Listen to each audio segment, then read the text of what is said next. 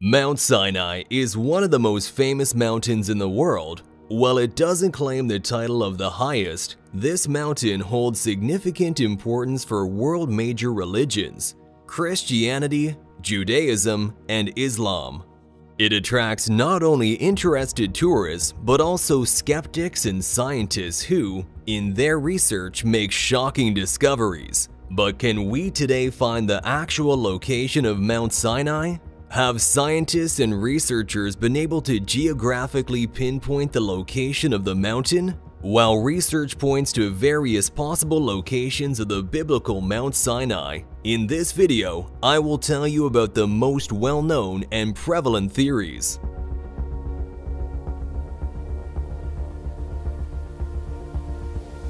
Mount Sinai is famed as the place where the Israelites emerged from Egyptian slavery. However, the precise location of this mountain remains the subject of heated debates to this day, as different researchers propose entirely different theories. Scientists have also weighed in on the issue, and naturally, their opinions differ. When have scientists ever agreed on anything? The most common belief about the location of Mount Sinai is a massive granite peak in the south-central region of the Sinai Peninsula between Israel and Egypt. It stands above sea level at 2,285 meters.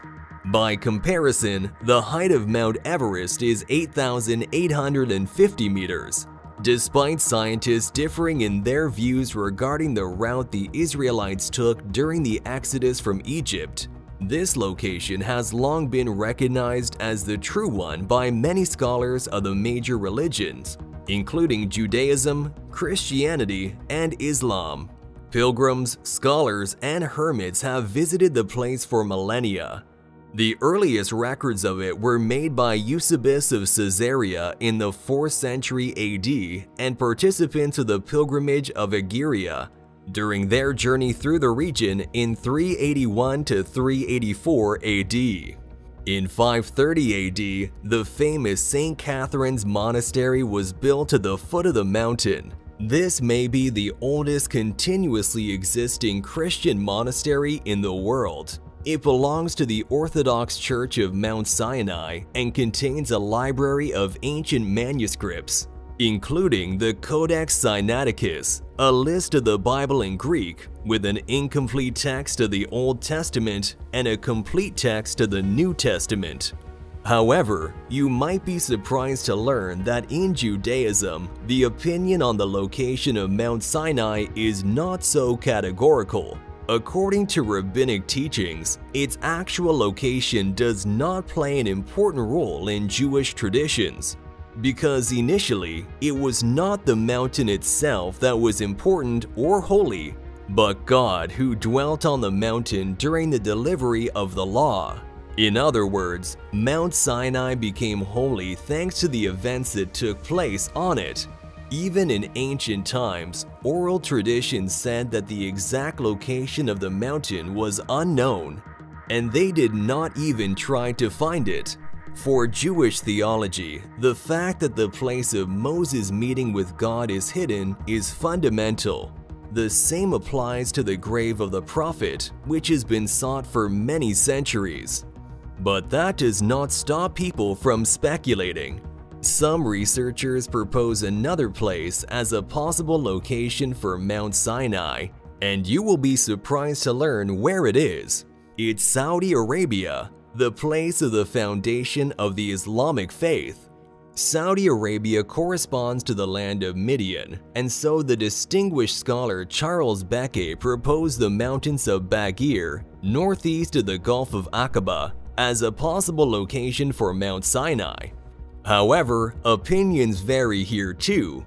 Alois Musil and St. John Philby point to Mount Al-Manifa near Wadi al-Krab, while French researcher Jean Koenig suggests the volcanic peak Al-Badir. There is also a more contentious theory from the late John Wyatt that Mount Sinai was located in a place called Jebel al-Lawz. Interestingly, this American scholar had a talent for finding biblical places. He claimed to have found Noah's Ark, Sodom and Gomorrah, the crossing of the Red Sea, the Ark of the Covenant, and other biblical archaeological treasures. Wyatt's theory that Mount Sinai is located in the ancient land of Midian is based on his interpretation of Exodus chapter 3. He surmised that since Moses was tending to the flocks of Jethro, a Midianite priest, the mountain of God that Moses encountered must have been in Midian. Wyatt concluded that the real Mount Sinai must be east of the miraculous Red Sea crossing site in the western part of modern Saudi Arabia. He also claimed to have found the crossing in 1978 in Nuweiba at the Gulf of Aqaba, the eastern branch of the Red Sea. The best theory, according to Wyatt, was about Jebel al-Lawz, which boasts the highest elevation in the entire mountain range of western Saudi Arabia. Wyatt and his two sons bravely and illegally crossed the border into Saudi Arabia in 1984 to conduct investigations and photograph the area. However, they were detained, their films confiscated, and the Saudis imprisoned them for 78 days as Israeli spies. Later, Wyatt returned to Saudi Arabia, this time legally, with the intention of treasure hunting, seeking the Mountain of God and looking for the remains of Pharaoh's massive army, which he believed could be found at the bottom of the Red Sea. According to Wyatt's research, the famous peak consists of a large pile of granite rocks about 400 meters from the base of the mountain, on which are depicted petroglyphs of bovines, that is, bulls, cows, and oxen. Wyatt claimed that this is the great altar of Israel at the foot of Mount Sinai in Saudi Arabia, and it may be the very one mentioned in the story of the golden calf. In making this claim, the scholar quoted a Saudi archaeologist from Riyadh University who stated that these cows and bulls were made in the Egyptian style and were not found anywhere else in Saudi Arabia. But there's more substantial evidence to suggest that Mount Sinai is located in Saudi Arabia, and the hint awaits us again in the pages of the Bible itself. According to Deuteronomy chapter 9, a stream flowed down the mountain in which Moses scattered the ashes of the golden calf he had burnt after descending Mount Sinai with the tablets of the Ten Commandments. Researchers in Saudi Arabia have discovered traces of a large water flow winding down the mountainside, seemingly starting from nowhere. They claim this ancient watercourse, filled with large water-polished boulders, is clear evidence of a rapid-moving, strong stream that made its way down the mountain after emerging from a rock. It's a miracle scientists were looking for in a parched landscape, and when they stumbled upon a large rock that appeared to be split in the middle, they speculated that this might be the very rock Moses struck to bring water to the thirsty people, and for which he was not allowed to step onto the Promised Land. But could this be sufficient evidence that this is the real Mount Sinai? Many scholars argue that photographs alone are insufficient to prove it, and that a team of geologists needs to scrutinize the rock to confirm the researchers' claims. Furthermore, they point out that while the region is classified as a dry desert, it receives about 100 millimeters of precipitation annually, and heavy rainfalls, mainly due to tropical monsoons, often cause downpours strong enough to polish stones by the rock. The third possible location for Mount Sinai is the Negev Desert in Israel, between Petra and Kadesh Barnea. The scholars leading the exploration of this site, called Har Kakom in Hebrew, or Saffron Mountain, base their argument on the idea that the ancient Israelites crossed the Sinai Peninsula towards Petra on a fairly straight trajectory, leading them to Har Kakom, a mountain in the Negev which they claim is the biblical Mount Sinai. Excavating in the Israeli Negev Desert, Emanuele Anati, an Italian archaeologist, came across traces of a vast ancient religious complex with numerous altars, ritual stone circles, and pillars. All of these were adorned with over 40,000 drawings. I carefully studied the biblical description of the exodus of the Jews from Egypt and came to the conclusion that Moses would hardly have led his people from the Nile Delta to the south of the Sinai Peninsula to then go north towards Canaan. Notes Anati. The highest mountain in this area is Har Kakom. It is here that the Italian scholar excavated an ancient shrine of a deity of one of the Semitic peoples. The found artifacts date back to approximately 2300 to 2000 BC. According to Jewish tradition, the exodus from Egypt happened around the 13th to 12th centuries BC, but it seems to me that it happened much earlier, the researcher admits. In support of his theory, he cites other archaeological data. Although such a revised chronology is not new, it is often rejected in scientific circles. One of the early refutations of the Har Kakom theory is that the shrine found near the mountain was not unique. More than 10 similar large ones have been discovered in the Negev desert. James Hoffmeyer, an American biblical scholar, says, according to Anati's theory, Moses received the 2 stone tablets with the 10 commandments around 2200 to 2000 BC. But the Canaanite alphabet, on which the Jewish one was based, only began to form around 1800 BC. According to him, the main problem is that in the Bible, Sinai is far from the only name for the mountain where God left the covenant to the Jewish people. This peak is also referred to as Horeb and the Mountain of God. But why is Mount Sinai so important to Christians?